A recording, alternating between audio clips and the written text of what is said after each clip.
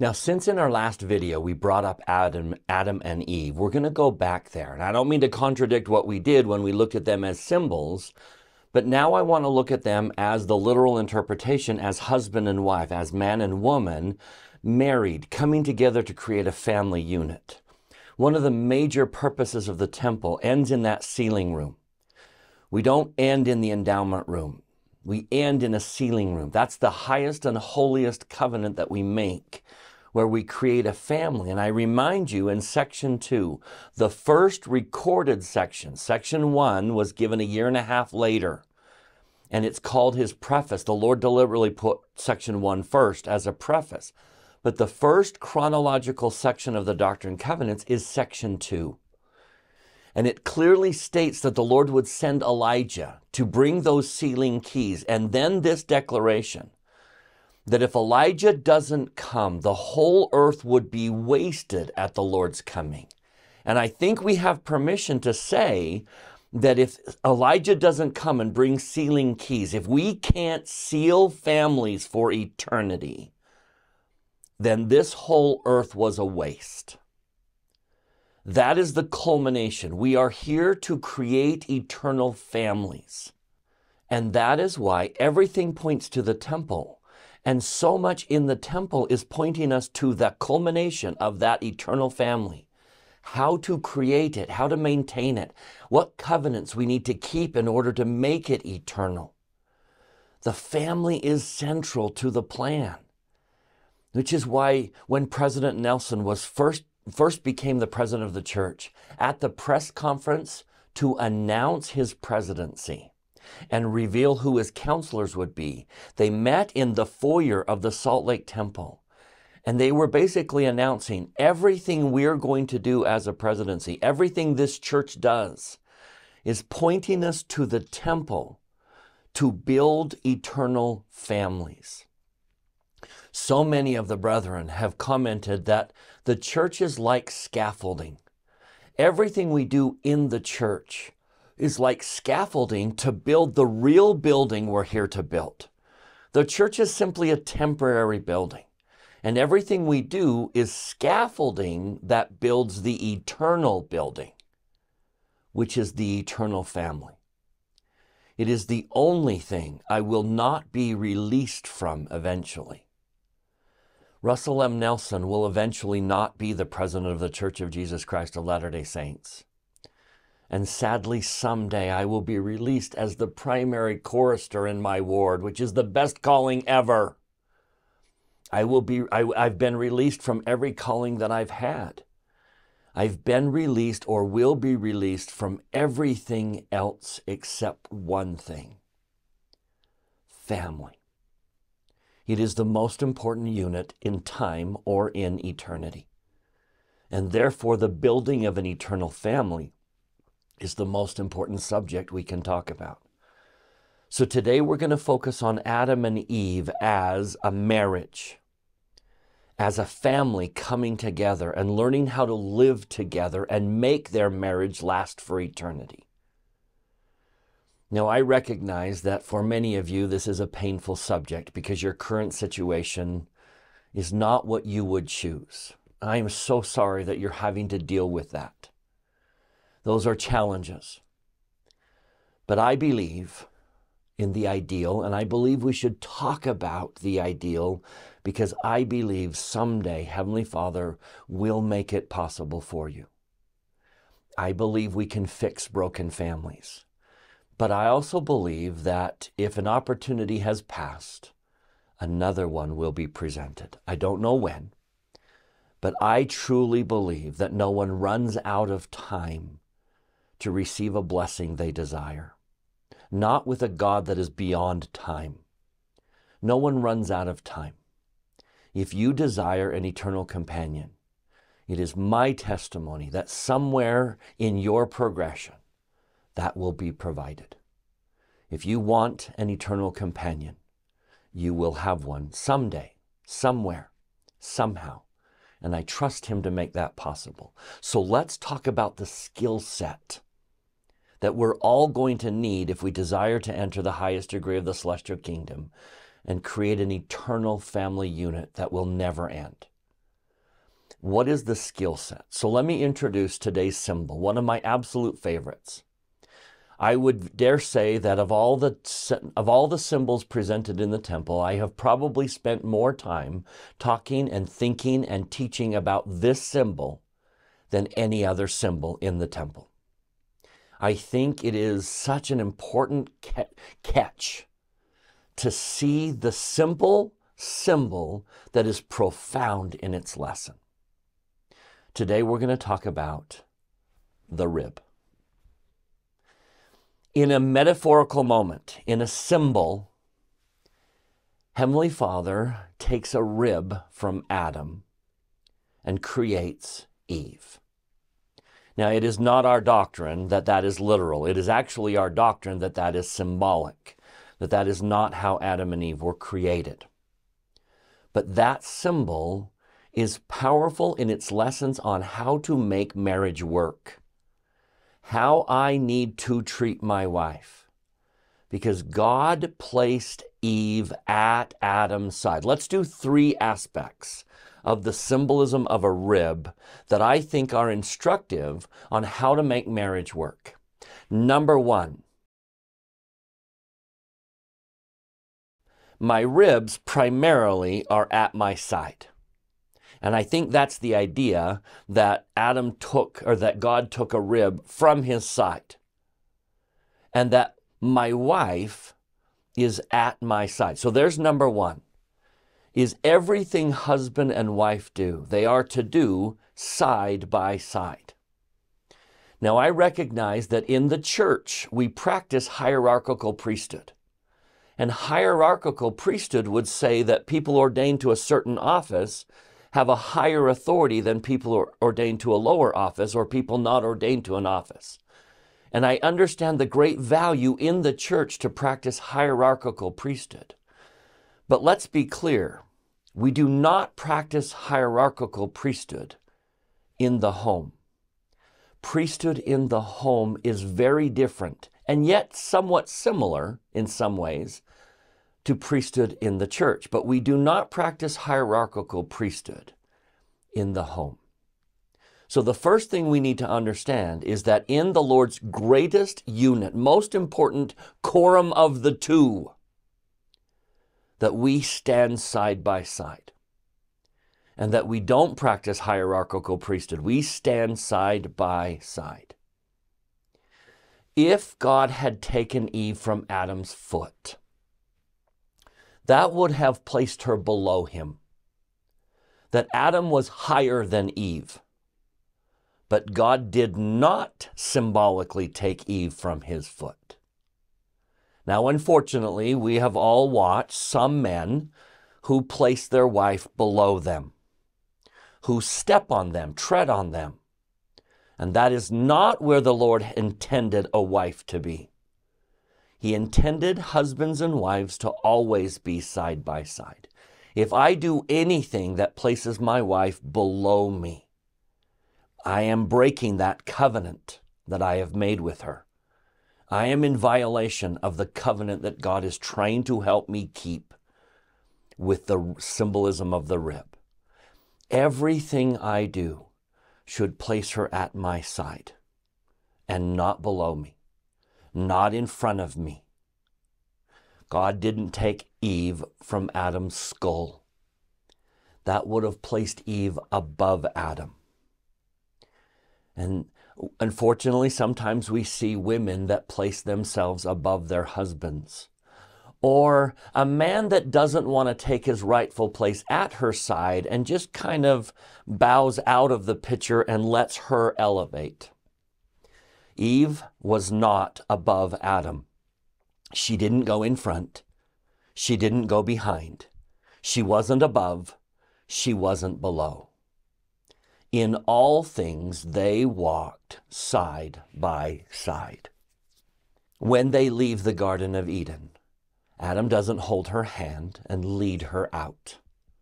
Eve doesn't lead Adam out. They leave the garden side by side. And that is symbolic of how we are to navigate life.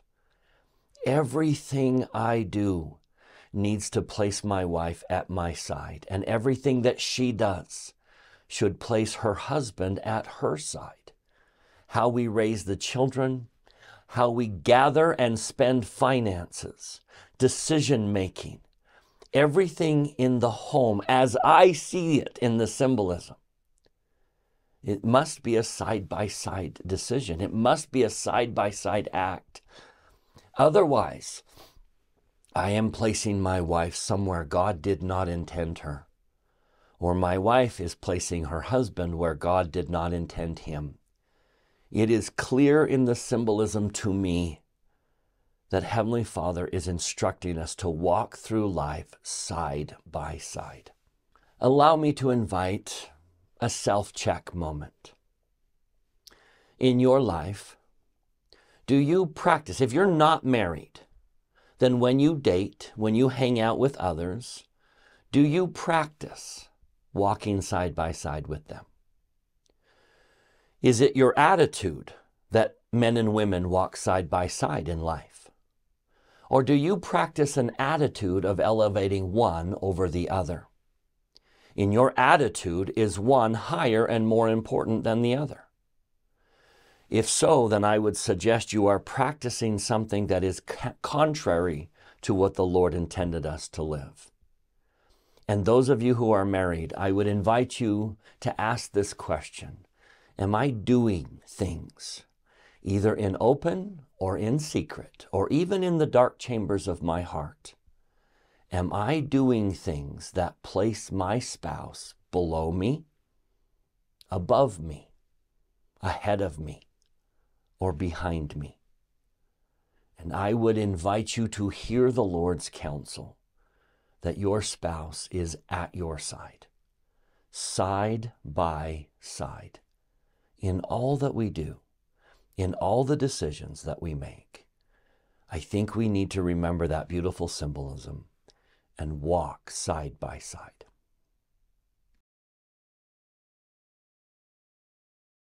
Number 2. There are a couple ways in the symbolism to see this one. But let me ask, what is the purpose of a rib cage? Why do I have a rib cage? My ribs serve what purpose?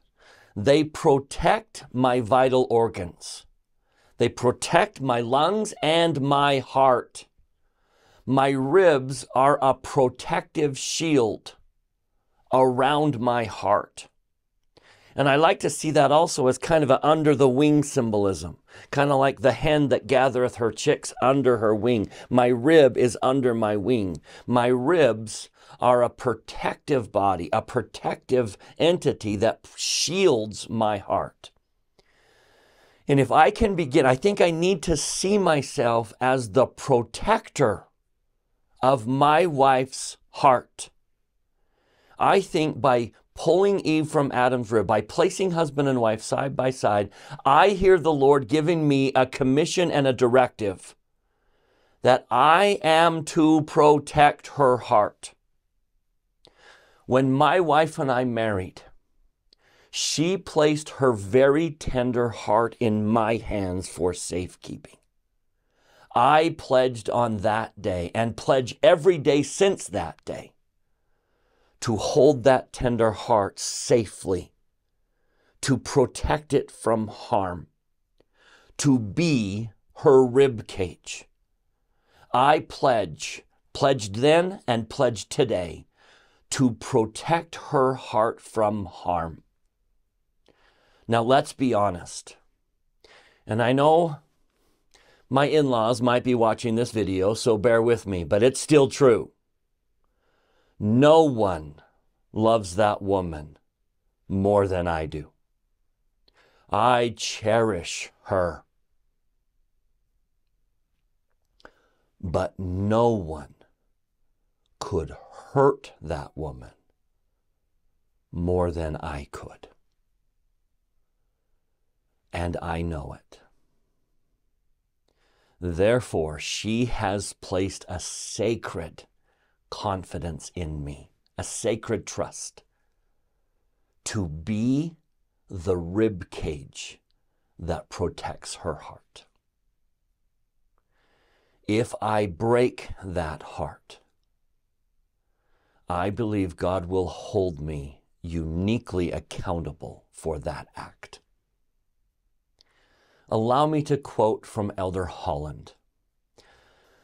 On Valentine's Day, okay, technically the day after Valentine's Day, because that's what Sunday was, but the day after Valentine's Day on the year 2000, Elder Holland stood up in front of a group of young single adults and declared the following. Now, this was in 2000, so let's add to the dates he gives to modernize it. He said, "Life is a fragile thing, and some elements in life can try to break it. Much damage can be done if we are not in tender hands, caring hands. To give ourselves totally to another person, as we do in marriage, is the most trusting step we take in any human relationship. It is a real act of faith. Faith all of us must be willing to exercise. If we do it right, we end up sharing everything, all our hopes, all our fears, all of our dreams, all of our weaknesses, and all of our joys with another person. No serious courtship or engagement or marriage is worth the name if we do not fully invest all that we have in it, and in so doing, trust ourselves totally to the one that we love. You cannot succeed in love if you keep one foot out on the bank for safety's sake. The very nature of the endeavor requires that you hold on to each other as tightly as you can and jump into the pool together." In that spirit, I want to impress upon you the vulnerability and the delicacy of your partner's future as it is placed in your hands for safekeeping. Male and female, it works both ways.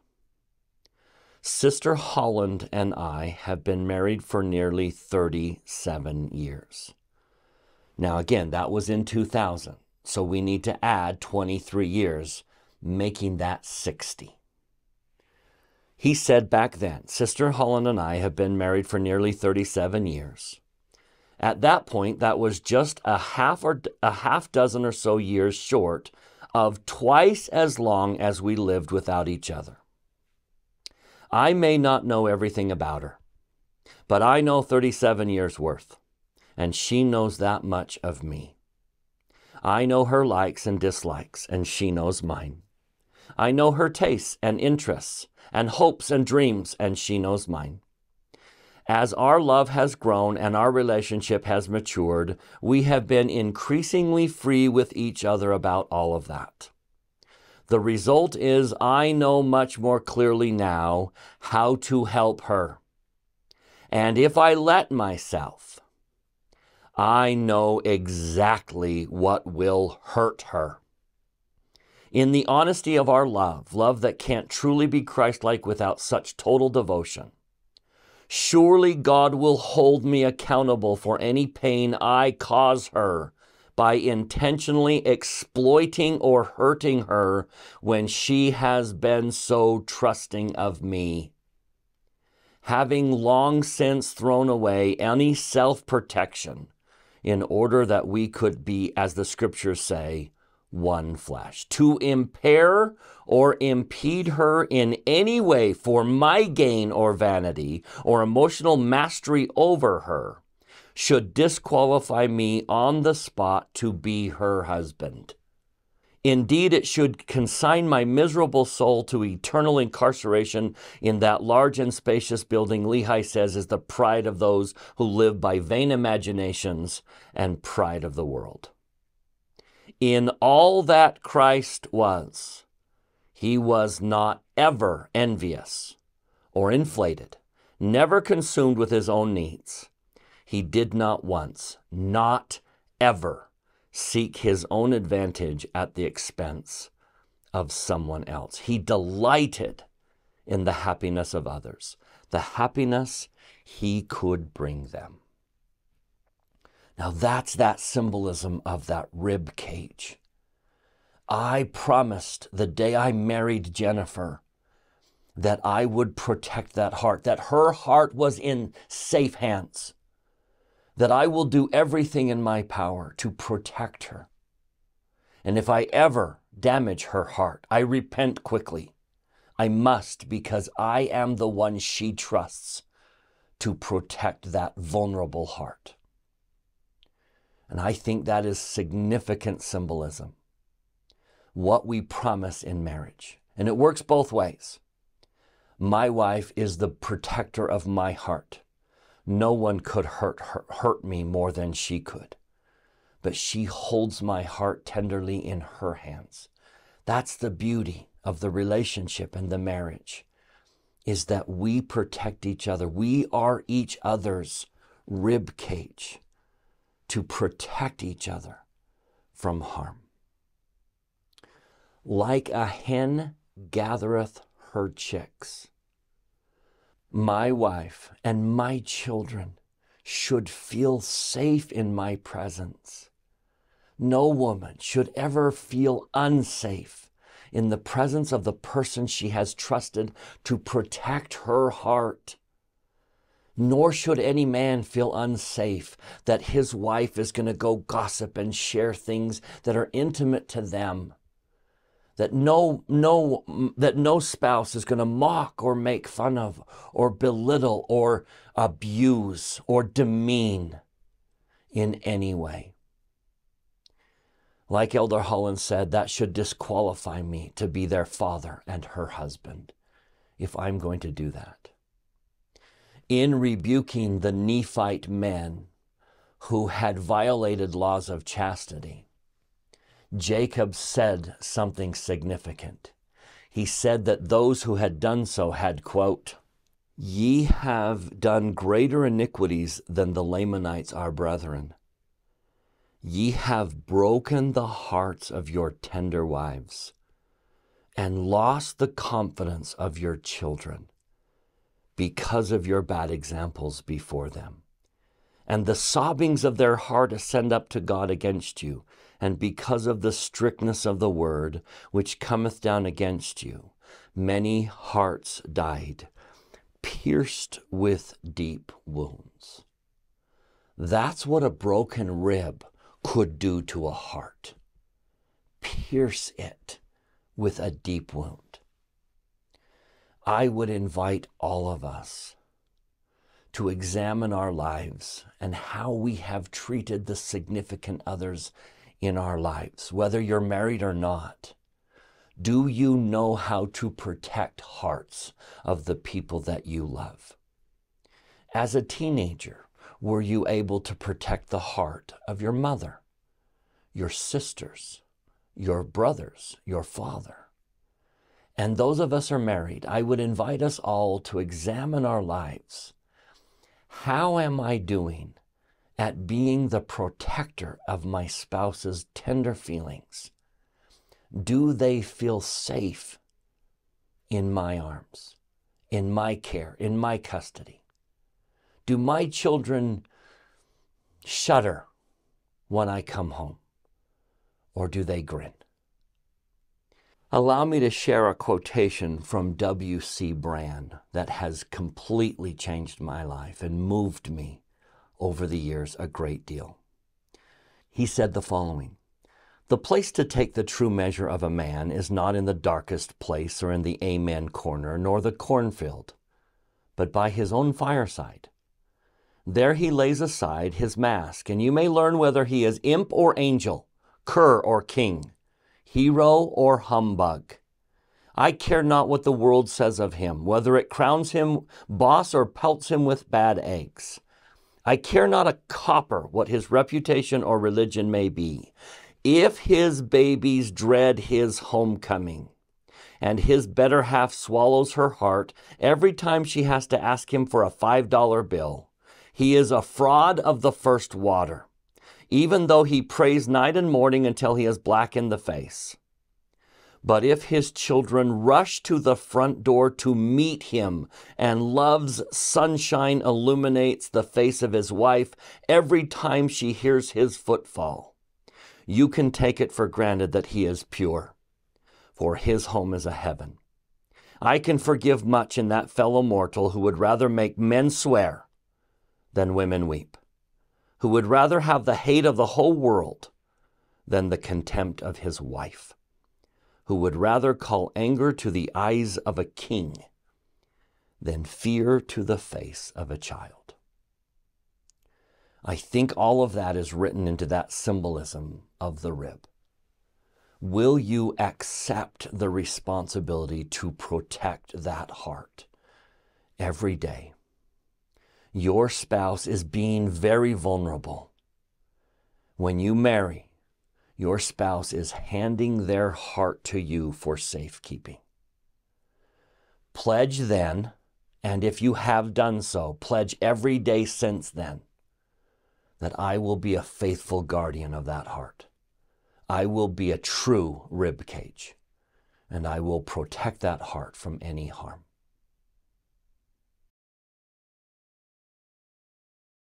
Number 3, my rib is closest to my heart. I think the third message the Lord is sending me is, don't you let anything closer to your heart than your spouse. Nothing and no one. Your spouse is closest to your heart than anyone or anything else. That seems to be the command. Keep her or keep him closest to your heart. Don't let anything or anyone in between. That your spouse holds that preeminent space. Let me show you an interesting connection, and you tell me how the Lord feels about loving your spouse.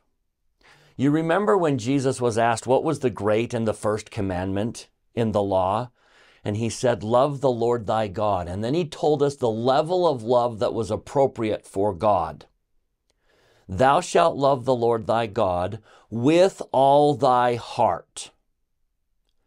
God we love with all our heart. Now, the second commandment was to love our fellow beings, love other people. But the level of love was not there. It was a lower level of love. Thou shalt love thy neighbor as thyself. Now, that's a pretty high standard. If I thought of other people as often as I thought of myself, I'd love them at a very high level. If I was concerned about my spouse or my children as I am concerned about myself, if I thought of their hunger as often as I thought of mine, if I thought of their needs as often as I thought of mine, I would love them at a very high level. And that's appropriate for other human beings. Love God with all your heart and love everyone else as yourself. That was the command Jesus gave. Now, fast forward to the Latter-day Saints, where the Lord has given us a new law. He sent us to Kirtland, Ohio, to receive a new law. That law we call Section 42 of the Doctrine and Covenants. Listen to one of the commandments given to us in the latter days, a modern day thou shalt, if you will.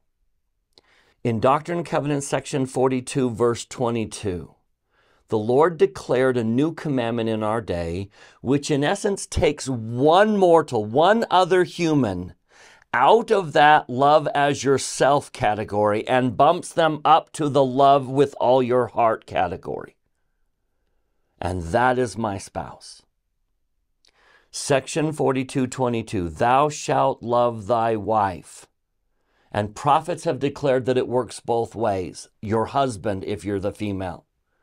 Thou shalt love thy wife with all thy heart, and shall cleave unto her and none else.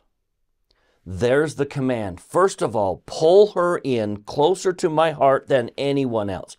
There's only two people I have been commanded to love with all my heart: God and my spouse. Everyone else I keep at that other level. But God and my spouse, I love with all my heart, and I cleave unto her and unto none else. President Kimball took that phrase and stated it this way: when the Lord says all thy heart, it allows for no sharing, nor dividing, nor depriving. And to the woman it is paraphrased, thou shalt love thy husband with all thy heart, and shalt cleave unto him and none else. The words none else eliminate everyone and everything. The spouse then becomes preeminent in the life of the husband or wife, and neither social life, nor occupational life, nor political life, nor any other interest, nor person, nor thing shall ever take precedence over the companion's spouse. The Lord says, thou shalt cleave unto him and none else. Marriage presupposes total allegiance and total fidelity. Each spouse takes the partner with the understanding that he or she gives totally to the spouse all the heart, strength, loyalty, honor, and affection with all dignity. Any divergence is sin. Any sharing of the heart is transgression. She, and only she and God, are at that level. Only she has that much access to my heart. So there is some powerful symbolism I leave you to ponder. The symbolism of the rib. Do I keep my spouse, or if in the case of an unmarried person, will I keep my spouse at my side? Am I practicing that where it's appropriate today? Do I protect my spouse's heart like a rib cage is supposed to? Or am I the one causing the pain? Am I the broken rib that punctures that heart? And number 3, does my spouse live closest to my heart? Or do I allow something or someone to take that place? May we learn from the symbolism of the rib how to make marriage better, how to make it work. Whatever is happening today, someday, if we desire to go to the highest degree of the celestial kingdom, we must get this right. We must treat spouse the way Heavenly Father treats Heavenly Mother. May that be our goal. May we achieve eternal families. Because if we don't, if we can't make eternal families, I testify that this whole earth was a waste. May we live up to the symbolism we see every time we go to the temple and keep spouse like our rib. And I say that in the name of Jesus Christ. Amen.